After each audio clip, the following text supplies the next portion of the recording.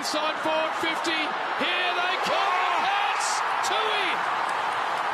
A stretch and catch for a kick after the siren.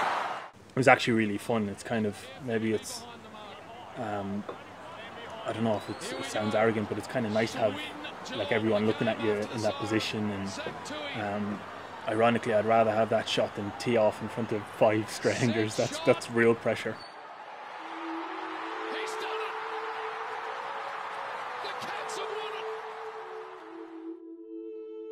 There was a second or two after I kicked it where I thought, oh, if that drifts the other way, I could be in trouble. But it was amazing. It's very, very hard to describe. It was like being a kid again, because there was no coolness and celebration. There was no high fives. It was literally just a bunch of grown men screaming at each other and hugging each other. It was pretty cool. Yeah, it's funny. Still, like, home is still Ireland and still Portlaoise, but I could end up, and probably will end up, staying here for good. But I was pretty lucky, because to play a professional sport, you virtually had, if it was ball sport back home, you pretty much just had soccer.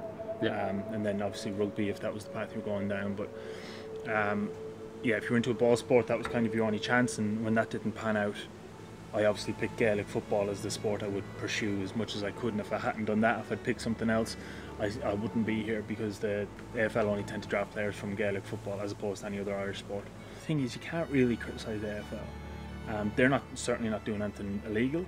You might not like it, but the alternative is that these Irish guys don't even have the opportunity to come out here.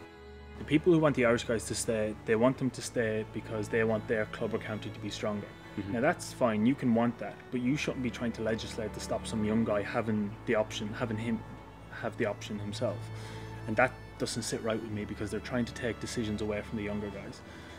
Like, it's one thing to stay there and play for your club and have all that pride, but you're giving up the potential to set your whole life up, play in front of huge crowds every week, and set you and your family up for the rest of your life. Now, if you want to make that decision, that's fine, but that's not a decision that gets to be made by some guy who played 10 years ago. I can 100% guarantee you I wouldn't hit the fairway.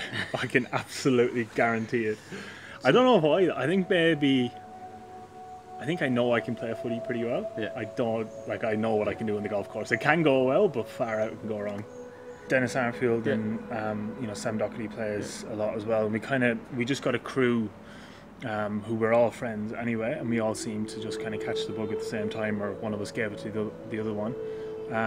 And it just kind of never left. So in the past, when I go through phases of playing for a few months and then kind of drop off and go back to football or whatever it was, it just never left this time, and I kind of haven't stopped playing or watching for the last 3 or 4 years.